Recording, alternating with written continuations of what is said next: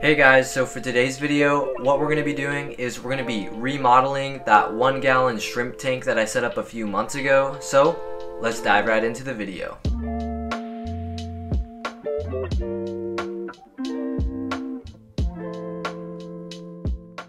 Well guys, here is the tank 7 months after I set it up. If you missed that video when I set it up, I highly recommend you go watch it. In that video, I just used some aquarium plant seeds that are commonly advertised on Amazon and eBay. And to my surprise, they actually sprouted and they are still alive to this day. All I've done is just trim them every month or so and they come back just fine. Also in that video, I kind of went for a Stonehenge look. You can see back there the little structure that I tried to build, but it's a little hard to see because of all of the vegetation and it's a little bit overgrown. Also in this tank, just have some snails, as you can see right here on the glass. There's a ram's horn snail and some bladder snails, and there's also a few Neocaridina shrimp in here. But the whole reason why I'm actually redoing this tank is just because it's overgrown, of course, but I've just been getting tired of looking at the same thing for 7 months and it's time to change that.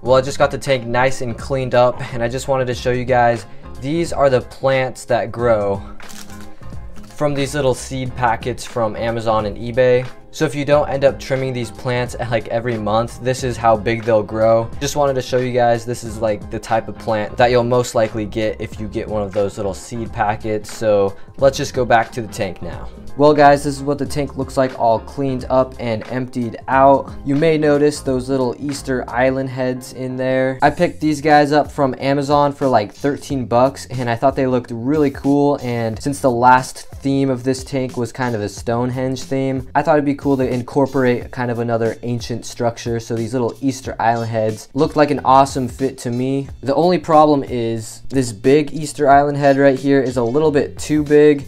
He's pretty tall for the tank. He's about the same size as it. So what I'm thinking is right where my thumb is, I'm probably gonna have to take a saw and just saw it in half just so it's just the head. And then it should fit and look pretty nice. But again, I'm really hoping these will turn out and look cool and not just look really cheesy and dumb. As for the rest of the tank, you see those two balls of moss or moss balls back there? They're pretty big, and what I was thinking is take those moss balls and flatten them out and just carpet it, and it will look like grass with the Easter Island heads in the back. So that's my plan for this tank. To the best of my knowledge, this will work out just fine. The only problem I might have is the bottom layer of the moss might like brown up and die, but hopefully that doesn't happen. So I'm gonna go ahead and get these moss balls out of the tank.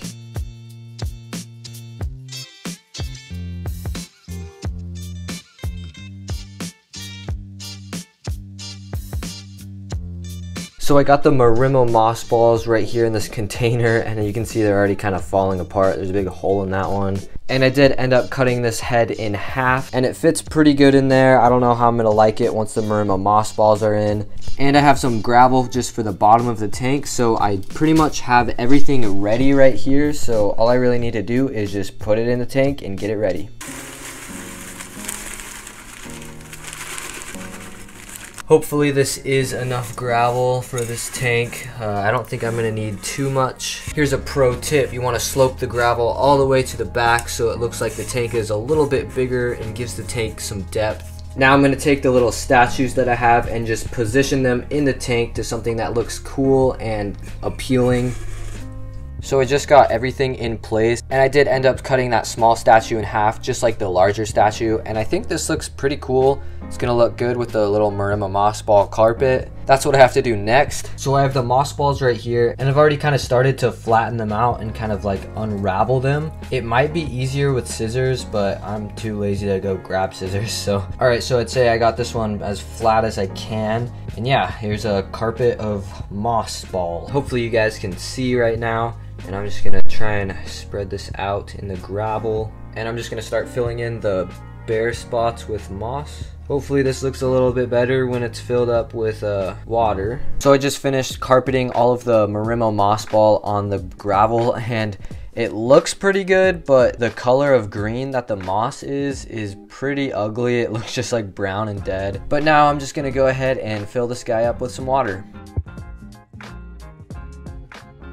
So the tank is all filled up now, and it looks exactly how I imagined it, which I'm really happy about. The only problem that I had was when I first filled it up, the moss actually floated up, so I had to go back in and kind of push it down into the gravel. But hopefully, given enough time, it will start to attach to the gravel underneath it and it won't float up. And hopefully it will start to kind of reach up towards the light and look a little bit more natural. But still, I am really happy with how this turned out. If you're interested in doing the same thing that I did and making a carpet out of this Marimo moss ball, I'd recommend trying to make the moss ball into one big mat or one big carpet. One of the moss balls, I did that and it just had like one big piece, and that piece tended to stay at the bottom when I was filling it up. But the one with a bunch of little tiny pieces just ended up floating around. And the care requirements for moss balls are super easy. I've heard people just say that you could probably keep them in a toilet and they'd still be alive. So hopefully this stuff will thrive down here, which I'm pretty sure it will. The next day. So I wasn't really planning on adding anything to this tank for a while, but I was looking at this tank right next to it, and I saw all of the little baby white cloud minnows that are in here, and I just thought to myself, why not put them in there? So I just got done adding 3 baby white cloud minnows to this tank. Once they grow up all the way, I'll probably end up moving them, and then I'll probably just end up putting more babies in here. But hopefully they do well in here.